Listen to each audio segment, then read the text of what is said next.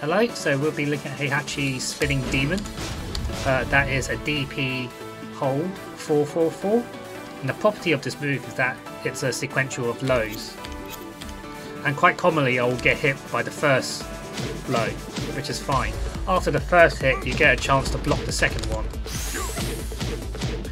The mistake I made is just to hold down.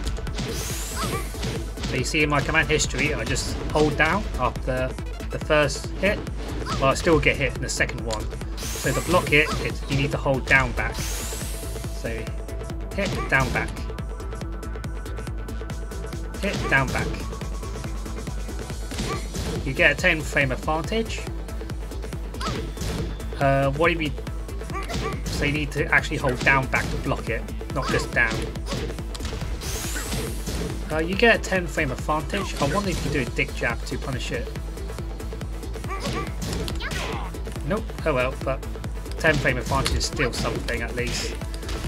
That's it. Just hold down back when you get hit after the first spinning demon.